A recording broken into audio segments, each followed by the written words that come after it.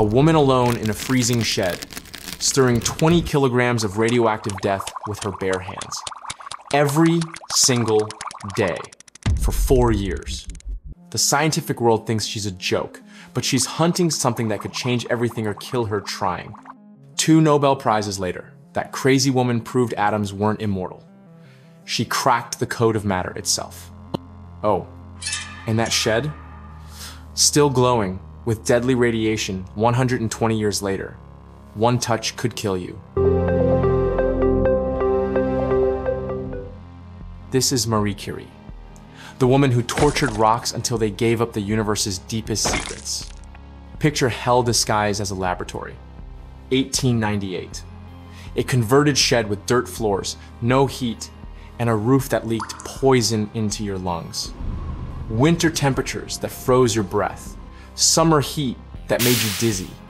And in the center, a woman stirring vats of radioactive ore that was slowly killing her. Marie Curie wasn't just conducting an experiment, she was betting her life on a hunch that everyone said was impossible. While other scientists sat in comfortable offices theorizing, Curie was out here torturing matter with systematic precision that bordered on madness. Her method? Simple but terrifying. Form hypothesis. Design, experiment, measure everything, document everything. Repeat until you have proof or you're dead. This systematic obsession would crack open 2 new elements, shatter our understanding of atoms, and birth the nuclear age. The cost? Her life. But she didn't know that yet. Marie Curie was never supposed to exist. Born in Russian-occupied Poland, where women couldn't even dream of university, she was the impossible girl who refused to accept impossible. Even as a child, her brain worked like a precision instrument.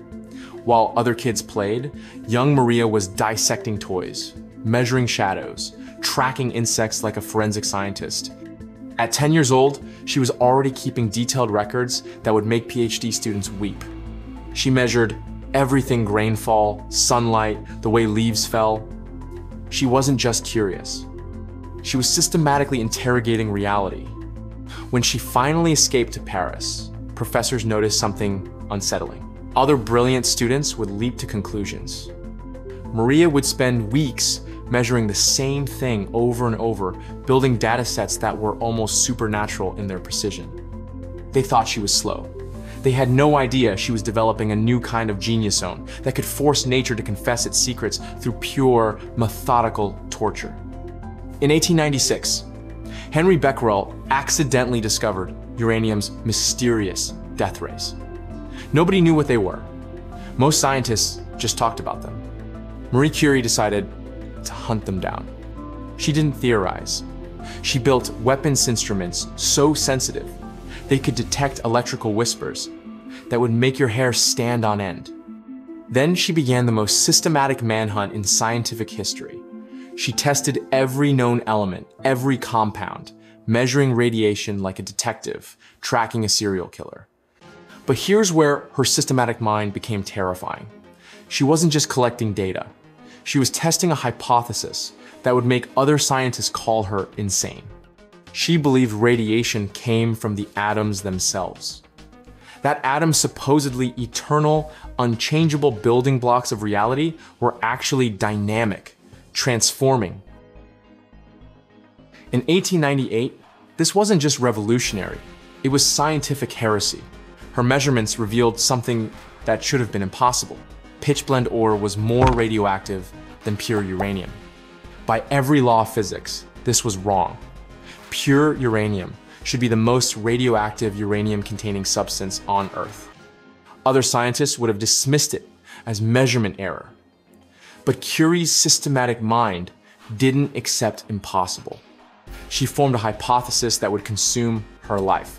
Pitchblende contained unknown elements more radioactive than anything ever discovered. What followed was the most brutal scientific manhunt in history. She would process tons of pitchblende, stirring vats of radioactive ore with iron rods taller than herself. The process was systematic torture: heat, dissolve, precipitate, crystallize, purify, repeat hundreds of times. Every step required precision measurements. Every sample weighed, tested, recorded. Notebooks filled with data that tracked radioactivity levels like a heartbeat monitor. This wasn't just hard work. This was systematic, experimental thinking at its most obsessive and dangerous. 4 years of systematic hell. Then breakthrough. 2 new elements, polonium and radium. But that wasn't the real discovery. The real discovery was terrifying. Atoms weren't eternal. They were transforming, releasing energy, dying, and being reborn. The numbers that changed everything? Pure radium. 2 million times more radioactive than uranium.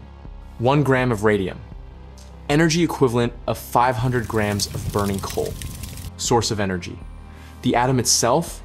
Curie had systematically proven that atoms were not immortal building blocks. They were dynamic systems capable of fundamental transformation. Her precise measurements revealed that radioactive decay followed mathematical laws. She could predict exactly when atoms would die. These weren't theories. These were experimental facts backed by thousands of measurements that cost her health, her strength, and eventually her life. Every nuclear power plant, every radiation treatment, every atomic clock, they all exist because one woman systematically tortured matter until it confessed its deepest secrets. The Nobel Committee had never seen anything like Curie's systematic experimental evidence. Her method was devastatingly simple. Step 1, weaponize measurement.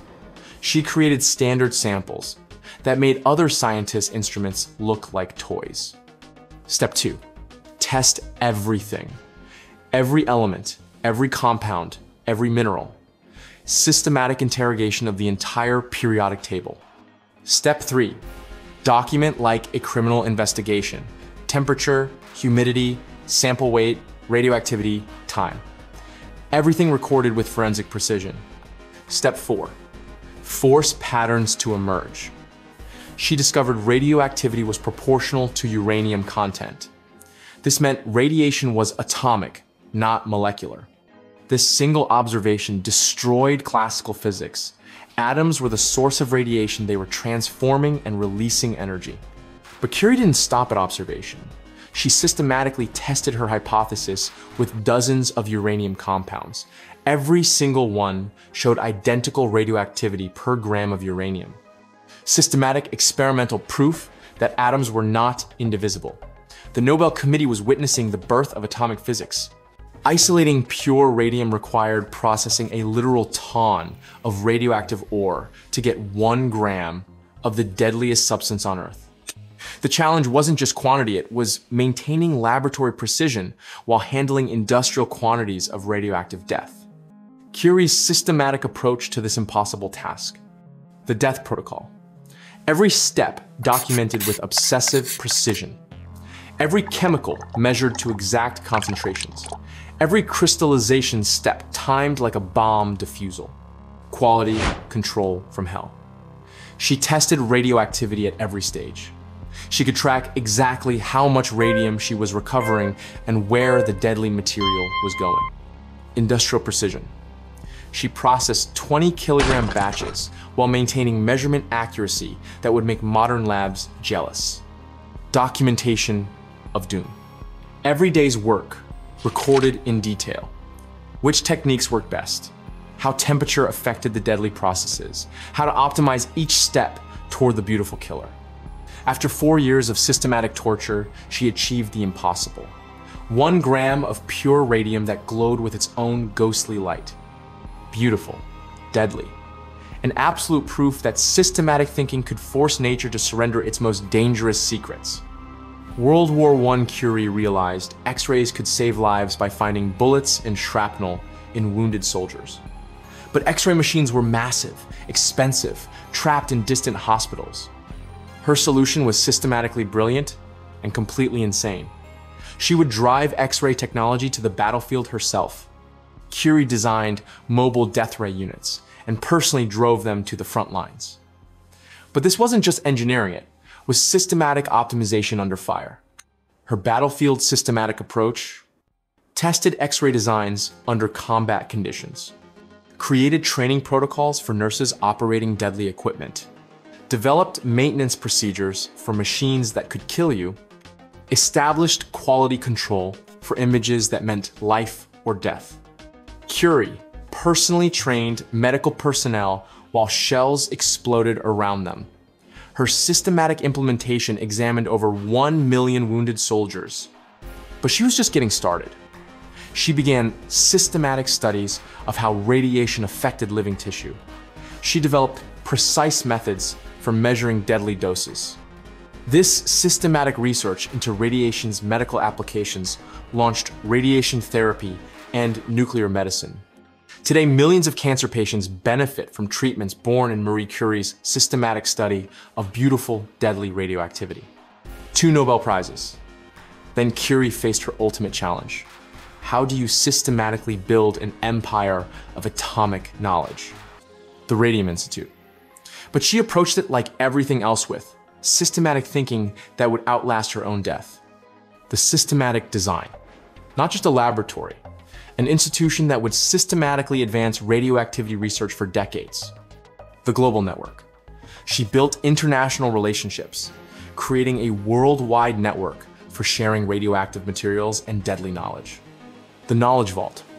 Systematic documentation of every experiment, standardized protocols that any researcher could follow. The Radium Institute became the world's nuclear research capital. It trained scientists who would split atoms, build nuclear weapons, and harness the power of the sun. Curie's systematic approach to building scientific institutions created a lasting impact that dwarfed any individual discovery. Marie Curie's greatest achievement wasn't discovering radium, it was proving that systematic experimental thinking could be more powerful than genius-level intuition. Her systematic principles that changed everything. 1. Precision, that kills measurements so accurate, they revealed phenomena other scientists missed entirely. 2. Systematic hypothesis execution, designing experiments that could definitively prove or disprove claims about reality. 3. Data-driven truth. Let massive datasets reveal patterns instead of starting with pretty theories. 4. Documentation. That survives. Detailed records that allow verification and replication. 5. Methodical problem annihilation. Systematic analysis and methodical solutions to seemingly impossible obstacles. These principles now control modern research. Every pharmaceutical trial, every space mission, every breakthrough, they all use systematic approaches Curie pioneered. But her influence exploded beyond science. Quality control in manufacturing, data analysis in finance, medical diagnosis protocols, engineering, design, and testing. Curie proved that systematic, methodical thinking could be more powerful than brilliant intuition when tackling complex systems. Modern brain scanners would have lit up like Christmas trees studying Marie Curie's mind while she worked. What made her systematic thinking so devastatingly powerful? 3 supercharged brain systems working in perfect harmony. Her prefrontal cortex, the CEO of mental processing, was firing at superhuman levels, orchestrating 20-step systematic processes that would shatter normal minds. While other scientists struggled with simple procedures, Curie's enhanced mental architecture managed complex experimental protocols simultaneously. Her error detection system was operating at obsessive levels, catching measurement inconsistencies so tiny that other scientists dismissed them as insignificant. This hyperactive neural watchdog never slept, never accepted close enough, demanding perfection with nuclear-level intensity. Most remarkably, her repetition centers had evolved into something almost superhuman. Normal people lose focus after dozens of repetitive tasks. Curie performed thousands of precise measurements without her attention wavering for even a moment. But here's the beautiful, terrifying truth. These cognitive superpowers aren't limited to genius-level scientists. Every human brain contains the same neural structures. The difference is training. Curie accidentally discovered how to develop these abilities through years of methodical practice. turning systematic approaches into automatic mental habits. Her brain had become a precision instrument for forcing reality to reveal its secrets. And any sufficiently motivated person can develop the same neural superpowers through systematic practice. Marie Curie's systematic approach to radioactivity came with a price that makes your blood run cold. For decades, she handled radioactive materials with bare hands, carried test tubes of radium in her pockets, worked in laboratories filled with radioactive dust that was slowly killing her. Her systematic notebooks are still radioactive. They're locked in lead-lined boxes that will remain deadly for another 1,500 years. The systematic precision that made her discoveries possible also led to systematic poisoning. In 1934, radiation finally claimed its victim. But here's what makes her story terrifying and beautiful. Even as radiation sickness consumed her, she continued systematic research. She documented her own death with the same precision she applied to atomic structure. Her final notebooks contain systematic observations about radiation's effects on human tissue. Dying, she was still contributing to scientific knowledge. Tragically, her systematic documentation of her own destruction provided crucial data for future radiation safety protocols. The safety measures protecting nuclear scientists today are written in Marie Curie's blood. Curie's greatest legacy, proving systematic thinking beats individual brilliance when tackling impossible problems. She showed that methodical precision reveals truths, intuition misses. Systematic documentation builds permanent knowledge. Patient, repetitive work leads to revolutionary discoveries. In our age of complex global challenges, we need more systematic thinkers like Marie Curie, people who can design methodical approaches to impossible problems and execute them with precision and deadly persistence. Marie Curie died in 1934, killed by the radioactive materials she discovered. She proved you don't need brilliant flashes of insight to change the world. You need systematic thinking, precise measurement, and the courage to pursue methodical work even when it might kill you.